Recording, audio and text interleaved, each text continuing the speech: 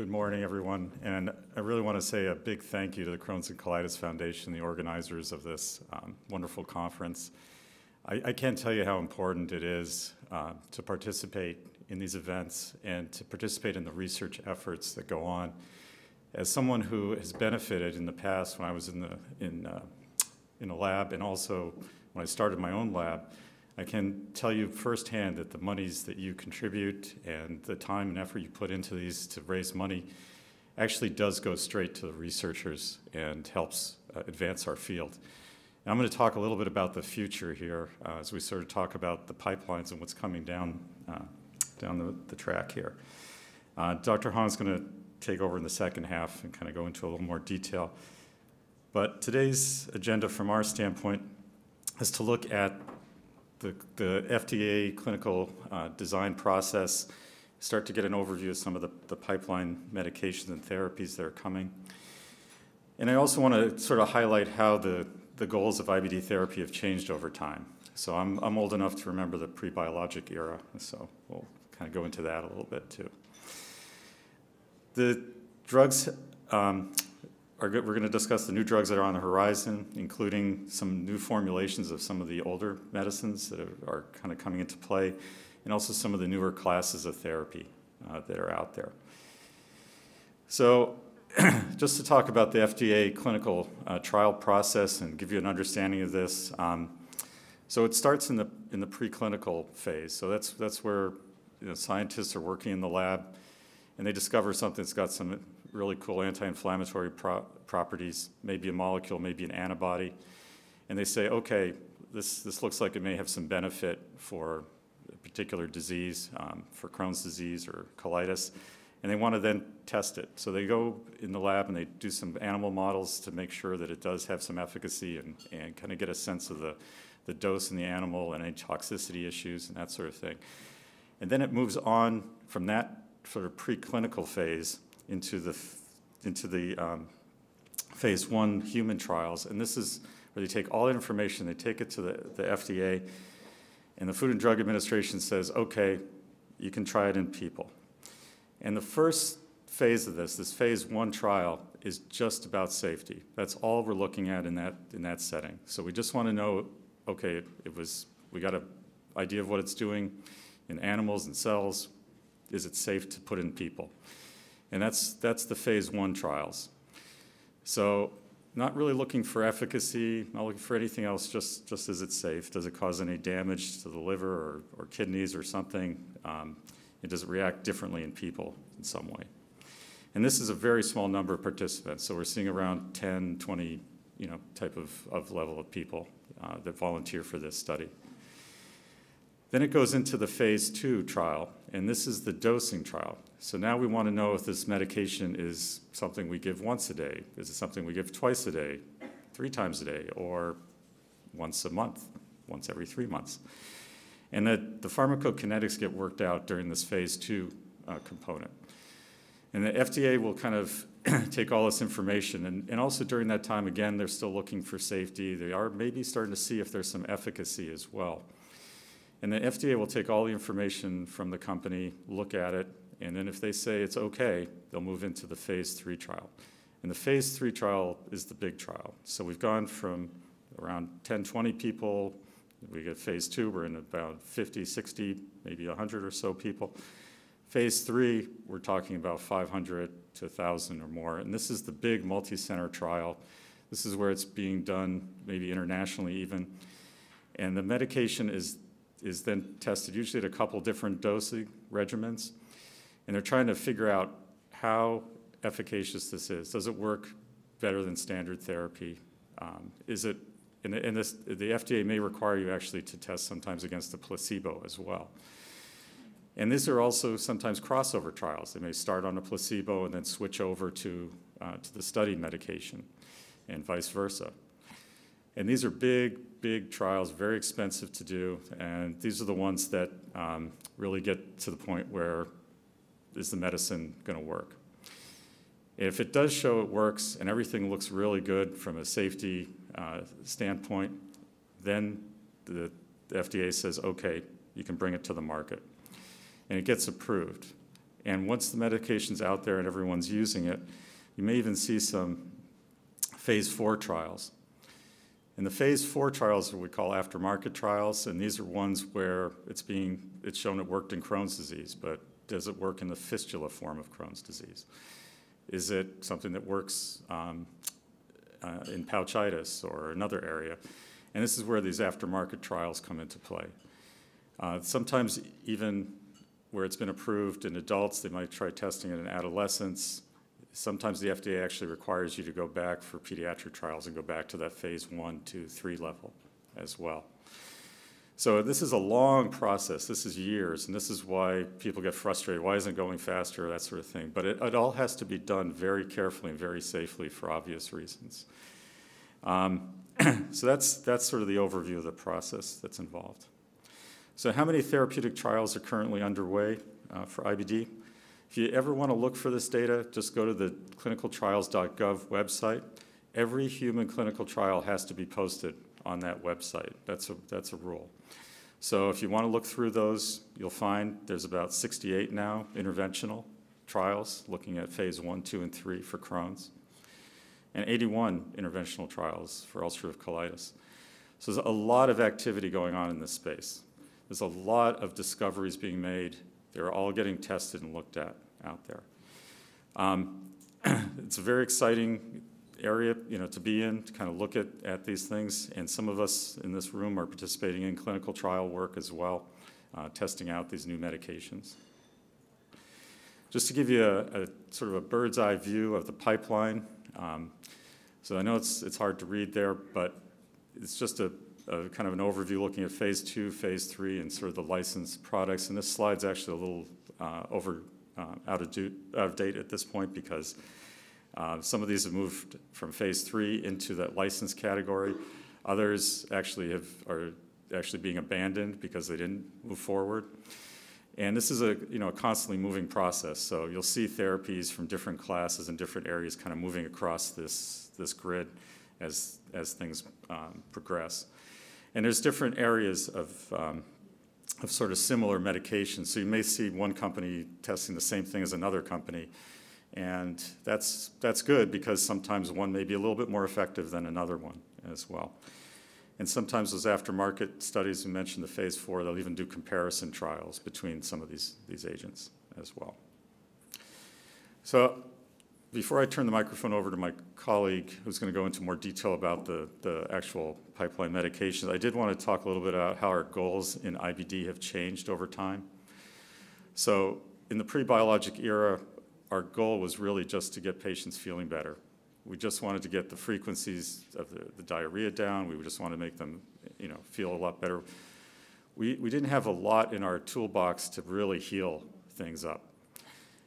Today, that's changed. So it was when the advent of the biologics, we were able to really start to see healing of the tissue. And initially, there was sort of this step-up approach where we were very worried about toxicity and infections and concerns around these medications. We still are, but I think our understanding and our ability to safely use the medicines has changed. And we actually have more of a top-down approach now where we really try to squelch the disease quickly and keep it quiet. And we're trying to change the course of the natural history of the inflammation that's going on. So you'll see the little target symbols and the arrows. We're actually doing what's called treat to target now. So our targets have changed a little bit too. And our targets have moved as we kind of improved our markers and things. So we have things now called these inflammatory markers like the C-reactive protein that's in the bloodstream or the fecal calprotectin level, which is in the stool. These are inflammatory markers we can actually track now and see how people are improving in regards to therapy. We also do a lot more imaging. You'll see us doing the CT scans and MRI scans more. We're doing a lot more scoping as well. And again, the target is changing to where we try to heal things back to normal. So visually, we'll go in and try to look and see if we can heal up all the ulcerations, heal up all the inflammation by being more aggressive with our immune therapies and shutting down that inflammation process. The issue that we're now getting to in the sort of the future in terms of the disease control is even if it looks normal in there, if you take a biopsy and look at it under the microscope, there may still be some inflammation present. And the target that people are talking about now is to try to heal that back to normal. So basically, in a sense, sort of curing the disease in a way by being really aggressive and trying to shut down that inflammation. And the reason we're doing that is we want to prevent the complications from this.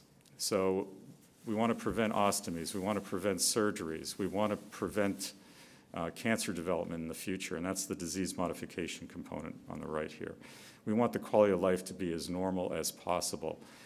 Our goal is to control the disease so it doesn't control the individual, and that's the primary focus of what we're doing in there. So this histologic healing, we know if we get to that level, we can actually prevent flares from happening. We can actually stop that. We're also starting to see not only that component, but we're seeing a bending of the curve on the surgery side. We're seeing less surgeries that are being needed too. So it's an exciting time to be in IBD. I got to tell you, this has changed enormously. It was just symptom control, and now we're really moving towards healing. And hopefully in the future we can even get to even other cures as well.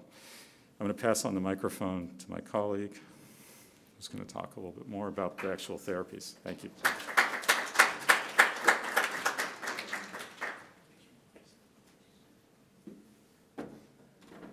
Hi, good morning, everyone. Thanks for joining us, and thank you to Dr. Saubermann for that overview on our clinical trial process. So I'll be talking about specific therapies that are coming down the pipeline, and how we wanted to frame this talk was to discuss about what we have and what's coming that might be in a similar category. So the first category of medications we have are called the MABs. If you notice, all of these, their generic names end in the suffix MAB, and that stands for monoclonal antibody. And so many people in this audience may be familiar with at least some of these, and these are listed the generic names, which are always hard to pronounce, but I'll mention the trade names as well. So in the TNF antagonist category, we have intravenous or infusion-based therapies, infliximab, which many of you may know as Remicade, or the biosimilars that have come out since Inflectra, Absol, or Renflexis. And then we have the subcutaneous or the injectable TNF blockers. That's adalimumab, that's Humira, certolizumab, which is Cimzia, and golimumab, which is Simponi. So those are the three injectables. Then the next class you have are the anti-integrins, which currently are in an IV formulation, which is vedolizumab or Entyvio. And lastly, we have the anti-interleukins, which are administered as an IV initially, then transitioning to a sub-Q injection. And that's ustekinumab, which is Stelara. And the newest kid on the block, risankizumab, which was approved earlier this year, which is Skyrizi. So this is the current sort of slate of biologics that are available for patients. So what's coming down the pipeline? If you notice, all of the medications listed on the left are either injectable or infusion-based therapies. And that's because these monoclonal antibodies are complex protein molecules that have to be administered that way because in the gut, they're very susceptible to breakdown by digestive acids, or they're too large to pass into the intestinal lining to get into the body system. But there's a lot of inconvenience associated with that. So they're really trying to develop these delivery systems that would allow for the first oral biologic molecule. And there have been 3 investigational drugs that have sort of shown some promise. Of these, V565 is currently in phase 2 trial development, but essentially the goal here would be, can you take a TNF antagonist as a pill, as an oral pill that would prevent the need from having to go into the office or inject yourself? And that's something that's probably a little bit further away because, again, the technology has to advance to that level, but it's something that there's a lot of sort of focus on. Something that's a little bit closer to market is the vedolizumab or Entyvio, which is currently administered as an IV, has been studied as an injectable, self-injectable sub-Q formulation. And I'll show actually some phase 3 data for that, and this is going to be submitted for FDA approval, and we hope sometime next year in 2023 that this will be available on the market. And lastly, in the anti-interleukin space, what I didn't mention is that Stelara was the first generation of these, and it blocked two molecules called IL-12 and 23. And since then, the second generation have come out, of which risankizumab is one of them, which is more selective for IL-23 only. The thought being that being more selective to that molecule may achieve better efficacy and perhaps better safety. So in that space, there are two more IL-23 agents currently under development, guselkumab and mirikizumab. And what this allows for, then, with multiple pharmaceutical companies developing their versions of these therapies, that we can start to do comparison to say which one of these works better, which one of these is safer. And this is, in our view, a very good development in our field, because then essentially it breeds competition amongst different agents, of then we can choose the best one. So these are two agents that are currently in development, and we may see in the near future. This was the phase 3 trial data for the injectable vedolizumab or Entyvio in Crohn's, and this was published earlier this year. Just to draw your eyes to the circular graphs on the left side, when you look at in the red, there was a 48% clinical remission rate, and they compared this against placebo, which is 34%. So that's about a 14% increase in clinical remission rates with the injectable formulation, showing that yes, this does work. And on the right side, the bar graphs that list all adverse events or side effects, serious adverse events, and treatment-related adverse events, we see that there are not major differences in the little bar graphs, showing that injectable vedolizumab is safe. Now, if you're wondering how this might be administered, we don't know exactly yet because they have not gone through the FDA approval, but we know that in the study, it was dosed every 2 weeks. So we foresee this being probably used in perhaps some sort of combination where you get IV infusion for a certain number of doses, and then you switch to an every 2-week injectable. Again, this would provide a lot of convenience, cut the need for travel and having to be in an infusion center. One thing I want to highlight about the mirikizumab, this is one of those new anti-IL-23s in development, is that with time, as we've sort of performed patient survey studies, we've come to understand that perhaps even more so than stool frequency or bleeding, rectal urgency is one of the most disruptive symptoms for patients, given the unreliability and unpredictability that it really sort of causes for patients. And that's not something that we in the field necessarily focused on before. But mirikizumab was really a novel sort of trial design in which they included a separate endpoint of rectal urgency, this symptom that patients really have the most trouble with. And on this graph here, on the horizontal line, the x-axis, we see the number of weeks after treatment. And on the vertical line on the left, we see percent of patients reporting no urgency. So we're talking about 0 urgency reported. And we see that all of the mirikizumab doses in the phase 2 trial by week 12 improved rectal urgency. So it just goes to highlight that our clinical trials are getting more refined. We're capturing more endpoints now, and especially endpoints that are more meaningful to patients, which we hope ultimately will improve quality of life. Moving on to what we call the NIBs, or the JAK inhibitors. Just a little bit of a science lesson here. So IL-23 is a chemical cytokine, and what that does is it basically activates JAK molecules which reside within the cell. And these JAK molecules are important for the production of inflammatory proteins at the cellular level. So here in this box, I'll highlight that there are 4 different JAK molecules, JAK1, 2, 3, and TYK2. And this is important when it comes to the drug development. For those who may or may not know, JAK inhibitors are oral molecules, of which Xeljanz or tofacitinib was the primary one on the market until recently. So when we talk about tofacitinib or Xeljanz, this was the original JAK inhibitor. It's what we call a pan-JAK inhibitor. So it would block all 4 of those molecules, JAK1, 2, 3, TYK2.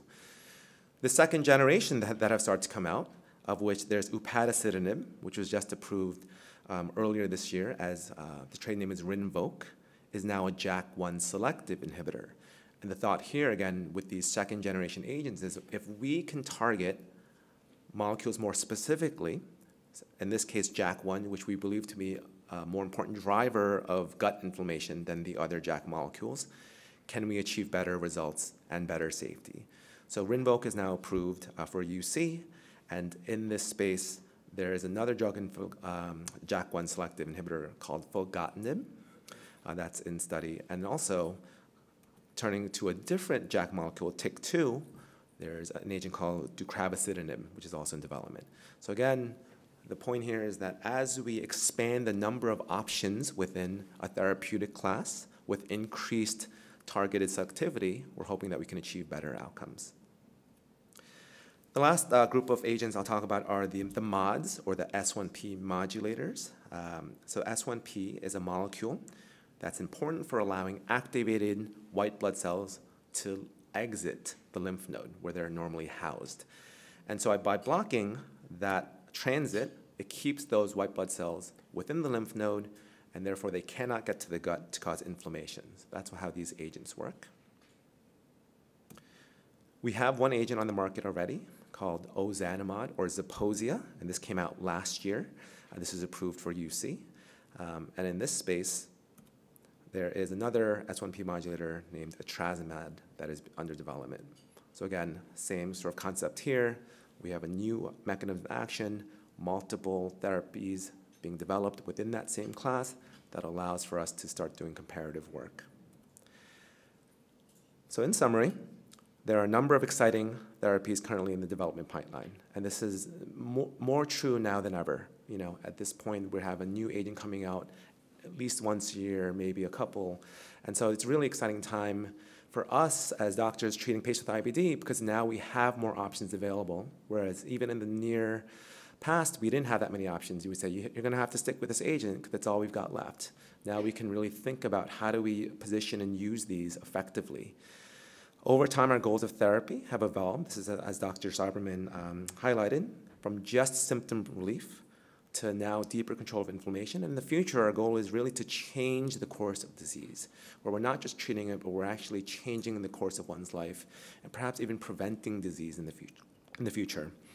Lastly, as I've highlighted, oral TNF agents, injectable vedolizumab, and more targeted second-generation versions of existing therapies such as anti-interleukins and JAK inhibitors, we expect to be available in the near future. Okay, we thank you for your time, and again, thank you to the Foundation so much for hosting us.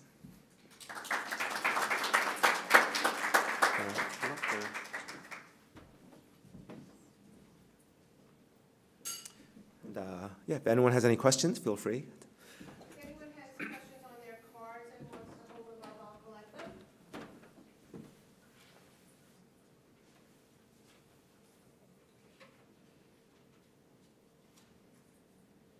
I actually have a question. Yeah. Sure. I was wondering on the injectable Entyvio, how the efficacy in terms of remission is in comparison to the infusion. So that's a great question. We are still awaiting that data. So the way that the trial was designed is that everyone got IV infusions, and then they were randomized to the injectable versus placebo. And really part of that is that for the FDA, what they primarily require is that it shows efficacy over no drug. But we are awaiting that data, and it's going to be very important, obviously, for anyone that's concerned about loss of efficacy, switching from one to the other. Yeah. Because there will be patients in the future that were starting on Entyvio for the first time. We also have many, many patients that have been on Entyvio for years. And the question is, can we transition them safely? Yeah. Yeah, it's hard to compare trials from one to another, but just looking at it, it looked like it was about the same level, maybe even a little bit better because the dose was actually higher in the injectable form. So that may be a thing where it may actually be a little bit better, but we'll see.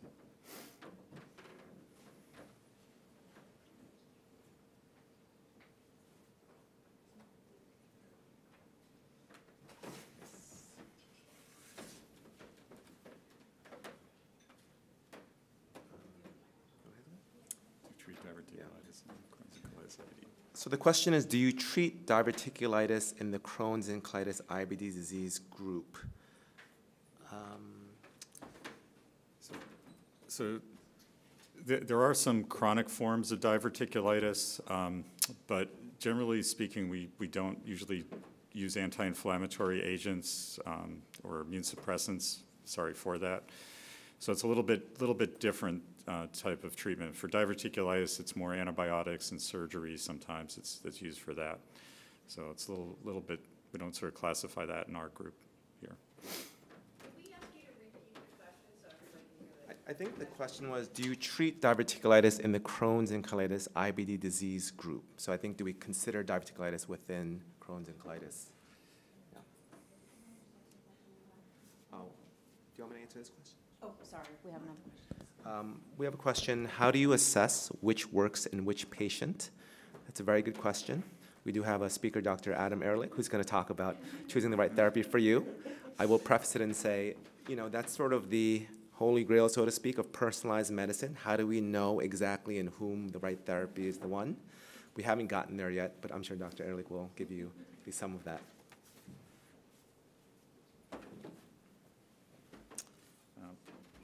Thank you. All right. I'm going to need a little clarification on this one, but the question was, Remicade is given every 3 months. I guess, what's it supposed to do instead of the daily medication? Is that sort of the question? So the Remicade works by shutting down that TNF, that anti-inflammatory pathway, and TNF is a cytokine or molecule that's produced whenever things get kind of revved up with our immune system. So by shutting that down, it shuts that component. And that,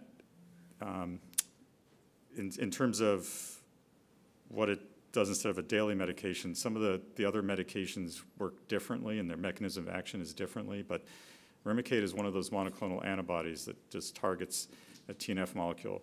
One of the interesting things about Remicade, though, we even though we've had out there, it's not just binding the TNF that's kind of in the circulation, because there's another molecule out there that does that doesn't work in IBD.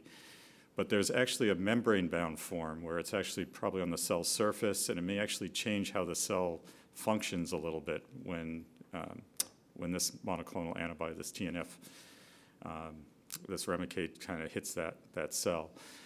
So it's still kind of a little bit of a mystery, but it's a very effective medication at sort of changing that inflammatory system. You have another question? Yeah. Is selectivity in the gut largely derived from the target molecule for an inhibitor? And can a movement towards oral anti-TNF make the treatment more selective toward the gut? It's a very good question. So the thought behind that question is, if we give the TNF alpha antagonist orally, will it have more of a gut-specific or gut-selective mechanism? I don't think we believe that to be the case, primarily because the TNF and the membrane-bound ones are fairly widespread throughout the body, and that's why they have such a good effect. So even if it's delivered through the gut, the hope is that it actually gets into the circulating bloodstream to have that effect. I don't know of data, maybe Dr. Saubermann knows about if it would be much more gut-selective, but I don't believe that that's the primary purpose of the oral administration. Yeah. I agree. I think one of the nice benefits we might see with oral medication, especially around children, it'd be much easier for them to take that. There's even rectal administration they're looking at to try to help heal up that area if that's the only area that's involved. All right. I had another question about, we often hear when something stops working, like a biologic, that people have exhausted their options. Do these second-generation developments allow revisiting of those types of biologic categories? And yes, it could mean that. Part of it depends on why they failed that biologic in the first place. Was it just loss of response? Was it development of antibodies against that molecule? So you have to kind of look at the reasons for that. But one of the things that I think it's very exciting about this area is that we might actually be able to start combining some of these different mechanisms. So we've got where we're sort of stopping the circulation of those white blood cells as well as dropping down the cytokines, and we may see even bigger benefits in terms of that. And a lot still has to be done, and that's why it's really important to get people to participate in these trials and be involved. That's the only way we're going to figure out what works and what doesn't work. I'd like to chime in on that. As the drug trials have gotten more sophisticated, they've gotten savvier with this too. And for example, with the risankizumab studies, they actually included patients who had not had a response to ustekinumab or Stelara, meaning that they had not had response to the original anti-IL-12 and 23, but it still allowed them to participate in the trial. To answer precisely that question, if someone had not had a response to one agent in that class, would they respond to the second generation? And there was a response. And so this does show that there is some difference with these second generation molecules in achieving a response even if you've not had a response to the first class.